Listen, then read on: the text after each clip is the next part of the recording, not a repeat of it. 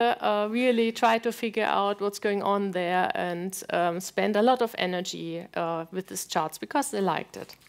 Yeah, I think this is also interesting.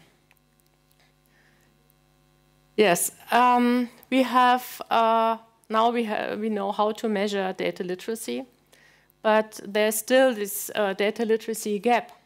And what can we do about it to fix it? And I believe that data literacy can be learned even for normal people. At least the 80% that they need for their daily work. And what we need to teach them are first the basics, like visual decoding and numeracy, but we also need to teach them the critical thinking part. I think this is more tricky, much more tricky. But as I'm coming to an end, I really want to recommend you this online college course, Calling Bullshit.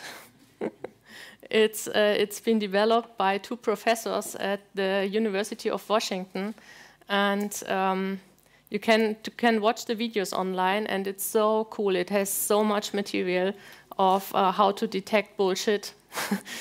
And yeah, I really loved it. And yeah, because in my opinion, critical thinking is the supreme discipline of data literacy. Yeah. Thank you very much for listening.